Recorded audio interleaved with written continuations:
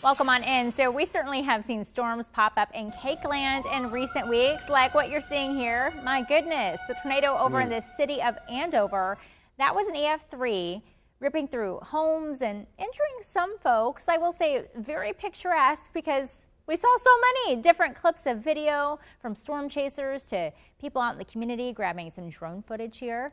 Even you, Jack, I mean, you got alerted. What, your daughter let you know about the storm?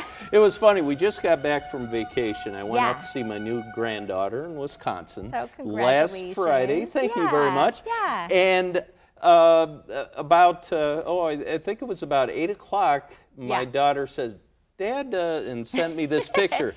Dad, that looks like a real bad situation coming up. So we ran out the door. We're on the north side of Derby, by the way. Right. And that's what we saw. And then about 2 or 3 minutes later, this is what we saw. It was already down on the ground. That was a very quickly dropping funnel cloud, which became a tornado and unfortunately strengthened right over Andover and southeast Wichita. So, you know, you have to really keep on your guard this time of year.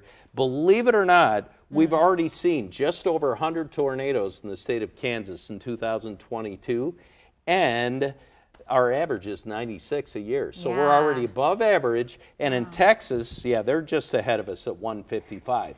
But we are second in the country as far as tornadoes go this year so far. I think some people very curious. I mean, just a couple of minutes between that first picture and the second. How do these things form? How does it really work? Well, it's all to do with unstable air, of course. You have warm and moist air at the surface, cold and dry aloft, and that warm and moist air gets very buoyant and just wants to go upwards, forming the thunderstorms. But another element is called wind shear. And as you look behind me here, you can see that they've got that little football there, I guess.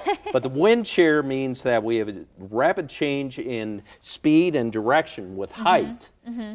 Starts off horizontally in that, but as the thunderstorm builds up, we see the strong vertical updrafts. That kind of turns that spin into a vertical direction. The thunderstorm starts to spin as a supercell, and then you know how a skater can spin faster if she pulls her arms in? That's how a tornado works. As the rotation of the thunderstorm narrows down to the area of that tornado, that is when you see the strong winds, 100, 200 miles an hour. Well, for sure. I mean, it's unfortunate to see them, but an interesting phenomenon for, I think, and for you, witnessing it, the first time in person? That is the first time I've actually seen a tornado in person, believe it or not. A meteorologist for how long? And then seeing it for the first time is pretty remarkable. I've been a meteorologist for 40 years, so it's been quite a while. Amazing. I love it. Well, I appreciate learning from you. If you all have questions for Jack, we're going to try to see if we can get more of them answered here on tomorrow for Good Morning Kansas at 6 and 8 o'clock tomorrow morning. Head over to our Facebook and Twitter pages right now. Put the questions up. We want to hear from you guys, and we'll see if we can get everything knocked out for you. We want you to feel a little more educated, a little brighter here on Good Morning Kansas. Stay with us.